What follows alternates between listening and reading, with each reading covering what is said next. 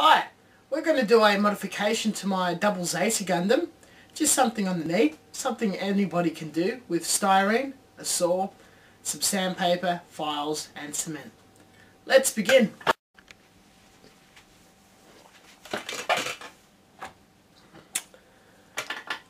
This is the HG ZZ Gundam, probably seen in the other video. It's pretty much a slaughter dagger with double Zeta bits glued to it. I would like that nice high grade feel to it. And what we're going to be doing is the little knee joints right here.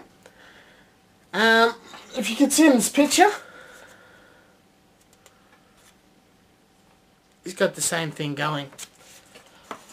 So let's begin. I've got some styrene which I'm going to be cutting.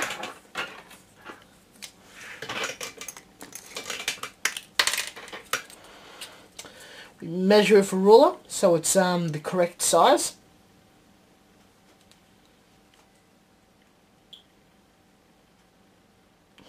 Five millimeters.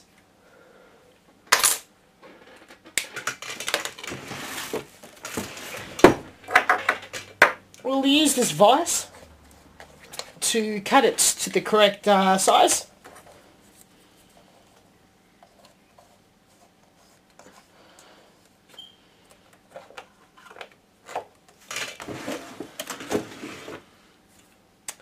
And this saw to saw it.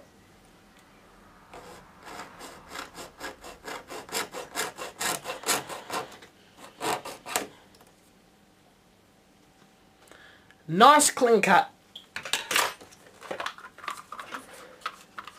Normally the best way to scratch build your kits is using styrene bits from other model kits, or using styrene which you can buy from companies such as Evergreen in multiple forms of rods, beams, pipes, sheets, whatever.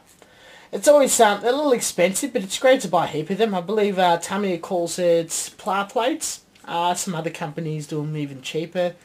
There's one particular mob that even does it in single pieces at $2 each.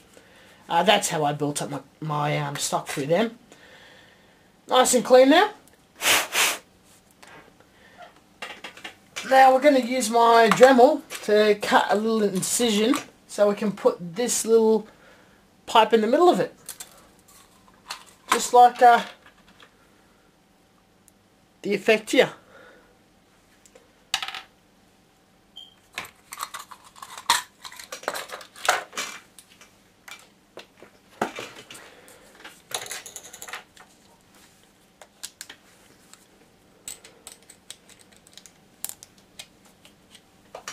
You have to be very careful with these tools. You can actually hurt yourself. This cuts or grinds into flesh. Normally you should wear eye protection if you're going to be doing a lot of work. This is just a quick cut, so more or less I should be fine. Let's do a quick test. Probably put it to a lower speed setting. And I'll mark roughly where I want my incisions. If you don't have this particular saw bit that I'm using, you can use a normal grinding stone. It's going to leave a larger hole, so that's going to require more putty. If you don't have one of these, that's the cutting blade bit I'm using. You could also use something like this. You can always try hacking it with a saw or your hobby knife.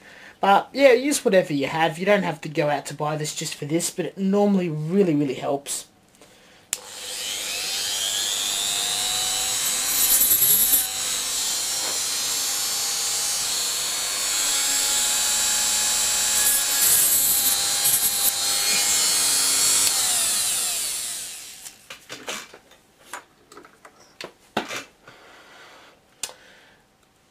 And we have our little incisions.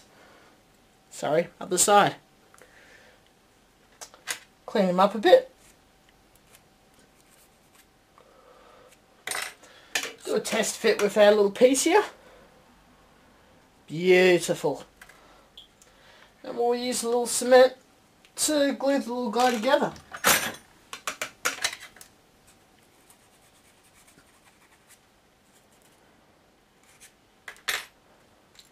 I use the Tamiya Extra Thin and also the Tamiya Normal Cement. There's many other brands, many different types of applicators. The only ones I don't recommend using are the ones in the tube. They have a tendency of drying and very difficult to control. My personal favourites are bottled. Some people also use these little syringes. I find they clog quite easily. I believe the Testors ones don't clog too badly. So yeah, that's pretty cool. And it's in. Because this is just a rod, not a piece of pipe, it's quite safe to cut with side cutters. If it was a pipe, then you're going to crush it and just form the shape.